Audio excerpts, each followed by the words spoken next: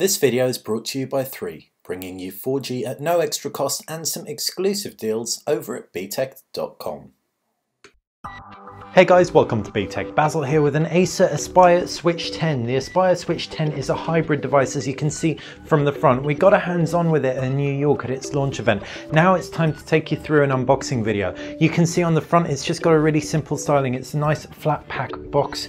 And you can see on the left hand side all the different modes that you can actually use this thing. Tablet form, notebook, tent form and display form. So these are quirky little things that Acer have obviously spun off for marketing. As to the utility, we'll take a look once we open it up. It's an Intel Atom chipset inside. It's a Z3745 chip, and around the sides nothing of note. Up at the top nothing of note. On the back you have got some key product information. So like we said, it's got an Intel Z3745 chip.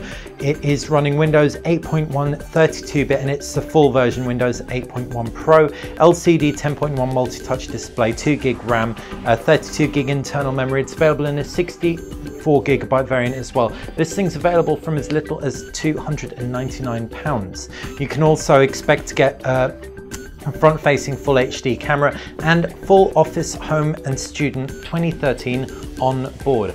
So that's the Acer Aspire Switch 10 box. Now let's take a look inside, and we can prise open that to reveal the device itself with some literature. So let's quickly take a look at the literature at the forefront. So it's a setup guide, heavy pictures, and it's all concertina format. You can see we can just very quickly cycle across. Nothing too crazy, but it's always nice to get some demonstrative pictures. You can also see some other information right here about power, and we can take the actual Aspire Switch 10 out itself. What we'll do, we'll peel off the plastic and we will power it up. We can locate the power button to the left hand side, and while it all powers up and the camera focuses, we'll put this to one side so we can finish taking a look inside the box contents, but you'll be able to see that in the background.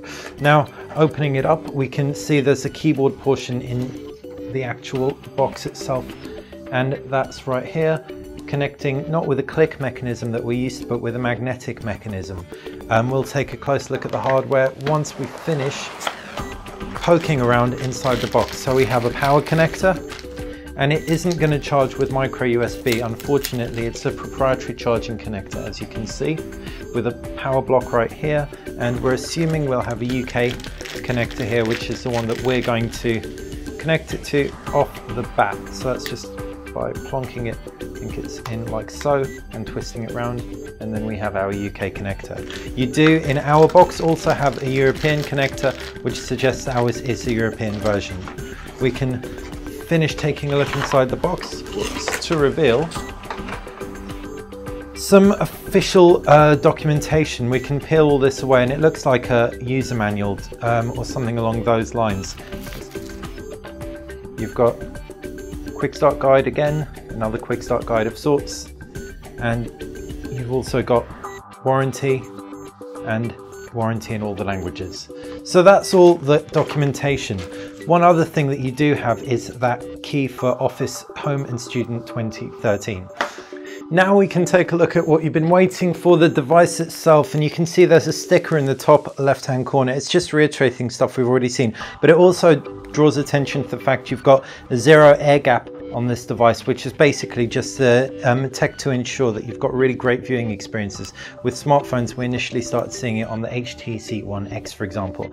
You've got the 10.1 inch display center stage right there. You've got stereo speakers either side of the base, so right there and right there, and front-facing full HD camera as well. On the right-hand side of the tablet portion, you've got a micro SD card slot. You've also got a microphone, micro USB port, HDMI, and that proprietary charger or 3.5mm headphone jack. We're not entirely sure which one it is. Reckon it's a charger.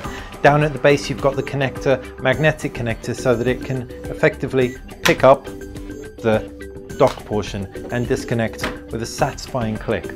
On the left hand side, waiting for the camera to get in focus, we can see a volume rocker, power button, and this is what looks like the 3.5mm headphone jack with no buttons up at the top.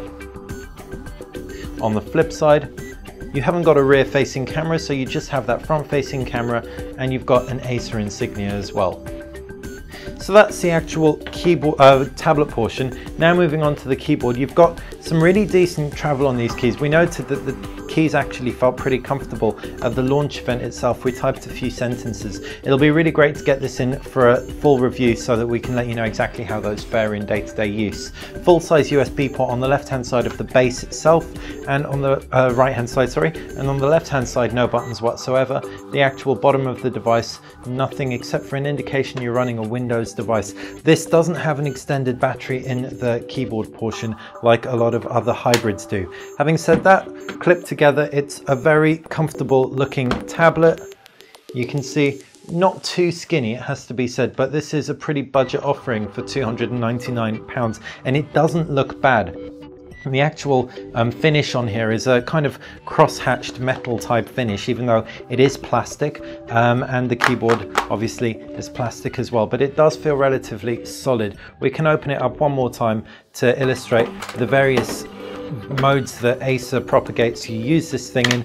The first being display mode, whoops, like so. We can bring the camera up slightly so that you can see that. And you've also got tent mode, which, bring the camera down slightly so you can see that.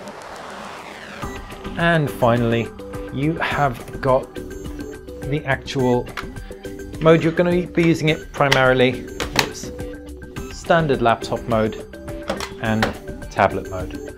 So hopefully you've enjoyed it. Hopefully that has given you a bit of an insight into what you can expect within the box of the Acer Aspire Switch 10. If you've got any questions about the tablet, ping them in the comments section below. If you like the video, make sure you click like. If you like the channel in general, click subscribe. Head over to Btekt. Over there you can find the latest in smartphones, tablets, smart gadgets, and some awesome deals as well. Thanks for watching.